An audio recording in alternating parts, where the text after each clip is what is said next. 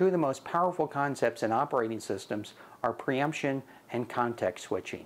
They give the operating system much more control over how processes execute. The time quantum is the smallest unit of time in scheduling. The time quantum determines how often the operating system will interrupt and decide what process to run next. Many operating systems, particularly real-time operating systems, allow the designer to set the time quantum, and this is a fairly important choice. The time quantum should clearly be smaller than the period of the fastest process in the system. Otherwise, the operating system won't be able to control the execution of that process. So, context switching uses a timer to interrupt the currently executing process periodically. That returns control from that process to the kernel. The timer interrupts every time quantum. At that point, the kernel decides what task to run next. Context switching is the process of changing execution from one process to another process. We can use a UML sequence diagram to understand the basic procedure. The timer interrupts and calls the scheduler. It then decides what to run next, in this case, task 1. The time quantum is the time between timer interrupts. So at the next timer interrupt, the scheduler runs again and decides what task to run now. In this case, it's task 2. At the next time quantum, the scheduler runs again and decides what task to run. It can decide to run the same task as in the last time quantum, which it does in this case. The timer interrupts again, runs the scheduler, which then decides what to run next. And in this example, task 1 is what it chooses. The operating system assigns every process to one of 3 states: waiting, ready, or executing. A process may be waiting because its data isn't ready. So for example, a digital filter needs the next sample. Before that sample's ready, it has to wait. Once it has its data, it becomes ready.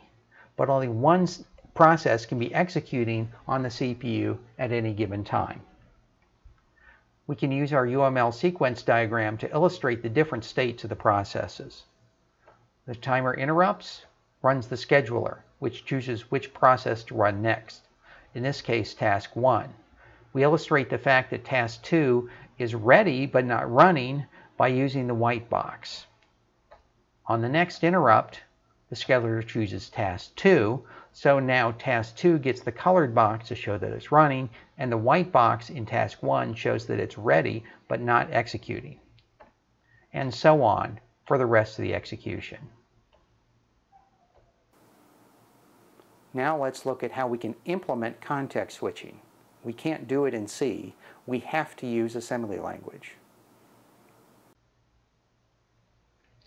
The values of all the registers in the CPU are critical to maintaining the correct operation of a program. We call the set of registers and their current values the context of a process.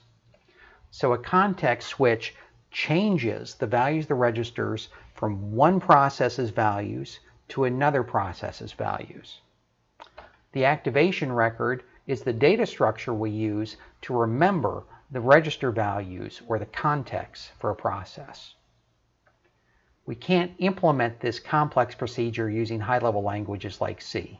We usually use assembly language to build a context switching program.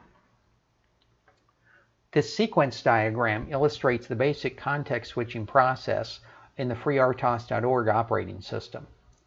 When the timer interrupts, it calls preemptive tick. That first calls port save context, which saves all the current registers.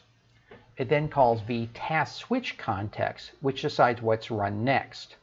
And then it calls port restore context to restore the registers for the new process. Here's the code for preemptive tick. You can see it calls port save context. Then it calls task increment tick, which performs some housekeeping functions, updating some registers. It then calls task switch context to choose what process to run next. And then it calls port restore context to restore the values in the registers for the new process.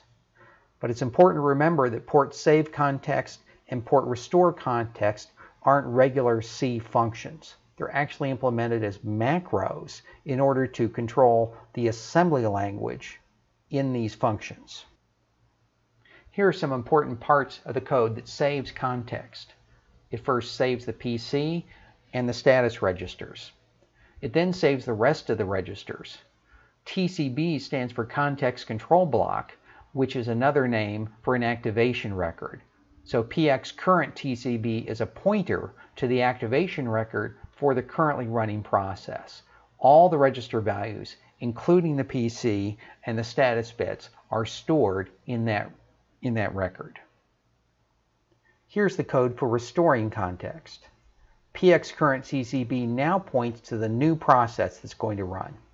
So the code first restores all the basic registers, then it restores the status bits, and then finally it restores the program counter.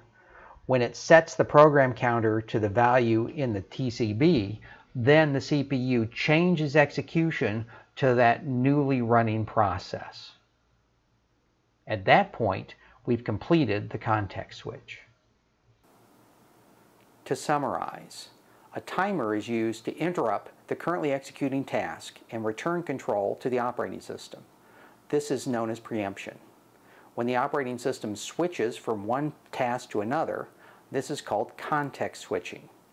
We can't implement context switching using high-level languages like C. We have to use assembly language.